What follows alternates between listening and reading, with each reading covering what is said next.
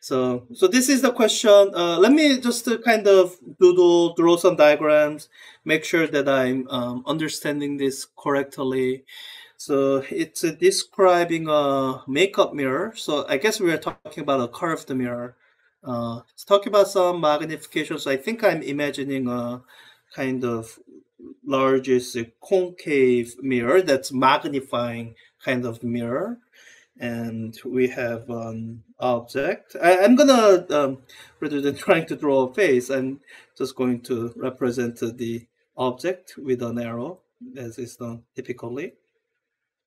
And it says a magnification of 1.55. And I guess, so this is where you have to provide some information from your experience. So even though our standard setup with the image producing devices is where this produces kind of a real image, something like this, if I'm doing ray tracing, even though that's the standard setup, I think the fact that the question is telling us it's a makeup mirror. It's giving us a hint how it's meant to be used. It's not designed to be used to produce a real image, even though you could. Usually when you are looking at a mirror, you are looking at something that's a virtual image. So you have to kind of understand that and realize, as you're reading this question, that your focal point is somewhere here.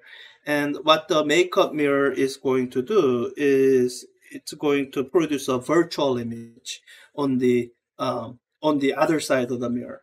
So let me do that here. Yeah, so this will still kind of okay.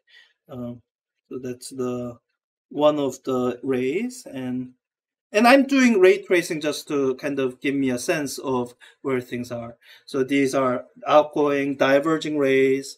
So where my image is, it must be here. And I think for most of this question, I don't actually need to use any of these. So it's more for my sense of completeness that I'm drawing these diagrams. Okay, good. And I'm pretty sure I've drawn some of it, not quite to scale. So that's the situation. Let me just label some things here. We are given a person's face is the object distance away. And it goes straight to asking what is the image distance, di.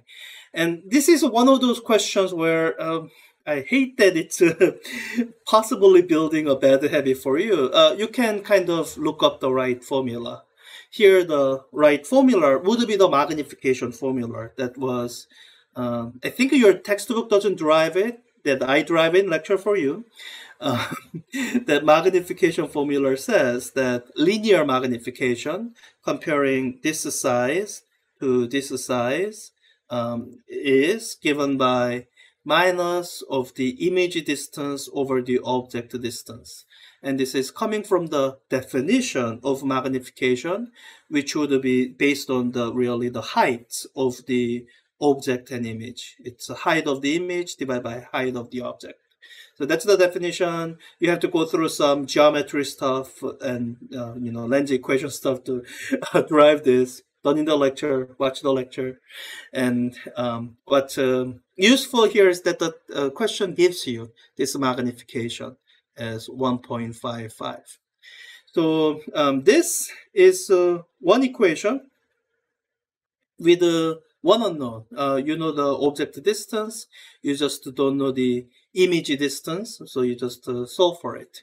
When you solve for it, you get image distance is equal to minus 1.55 times the object distance.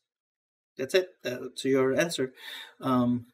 I guess so in this class I don't normally plug in numbers because the questions in this class are complicated enough that if I plug in numbers each time, I will run out of time. But I think this I can do. It's simple enough. So minus 1.5 times 14. So minus 21.7 centimeter. And here the question in question directions are telling you to use the sign. So I will I will give the answer as a signed quantity, minus 21.7 centimeter. Okay, and if the question was instead asking me how far away is the image from the mirror, I might have given the answer here as an absolute value quantity thing. There's a I'm looking at the question instructions to see which way the question wants me to answer. So now it says, what is the focal length of the mirror? And this is where this is the reason I want you to do this question, because I think the standard setup of the question would be where you are given the object distance, you are given the focal length, and then you are asked to calculate what is your image distance. That's kind of the standard setup. And in this question, we are kind of doing it backward. We are starting out with not knowing the focal length of the mirror and somehow knowing the object and the image distance as assigned quantities. And then we are asked for the focal length. And as when you develop a good habit of physics problem solving, where you work through algebra most of the way and then work out the answer, then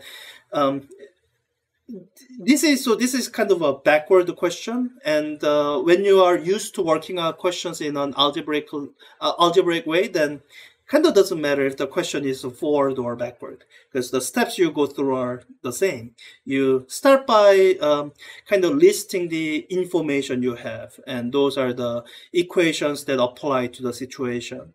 So for situations like this, I know I can use the Finland's equation, or the equation that looks like 1 over the object distance plus the 1 over the image distance is equal to 1 over focal length. We are applying it to a mirror situation. I think sometimes some places they might call this a mirror equation. I usually use it with a thin lens, so I used to calling thin lens equation.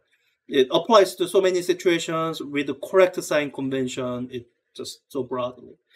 So this is my one equation, and before I go solving for the focal length, what I need to do is make sure that I have kind of the enough information that is the same number of equations as unknowns. And I really have only one unknown, the focal length, which I don't know. I figured out these two.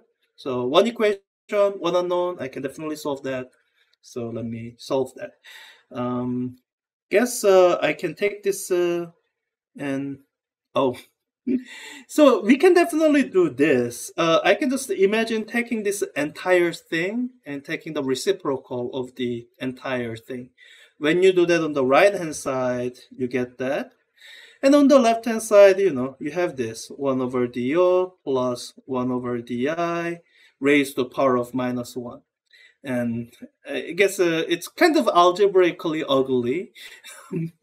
To have a more beautiful expression, you might want to combine the fraction and then take the reciprocal properly. But as long as you're plugging in numbers, it kind of doesn't matter. So I think I'm just going to plug in numbers.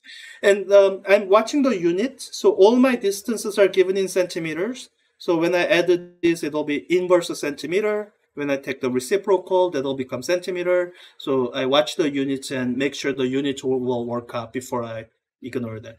Okay, so 1 over the object distance plus I have to be careful here. 1 divided by and minus sign 21.7 minus sign again. Okay, 1 divided by minus 21.7. Okay. I'm adding those two, and okay, good. I have a positive quantity. That's the thing inside this parenthesis, and I guess I can do it this way. I can raise it to a power of minus 1 equals, okay, 39.45. And as a sanity check, one thing I can check is that this distance is longer than the object distance. That's kind of what this figure was indicating, so that should be right. 39.45. Or I can round it to 39.5. That should grade it as correct. So yeah, since I worked out the numerical values, plug those in and make sure they are right. Minus 21.7, 39.5. And this is kind of simpler side of kind of image formation questions, lens equation question. I guess the only wrinkle is that you have to find the focal length from knowing the object and image distance, and you have to kind of worry about the signs. Make sure you don't make the sign error. If you had made the sign error here, you'll get the focal length that's shorter than the object distance. And if you are in the habit of drawing picture like this, that'll be a hint that there was a mistake somewhere.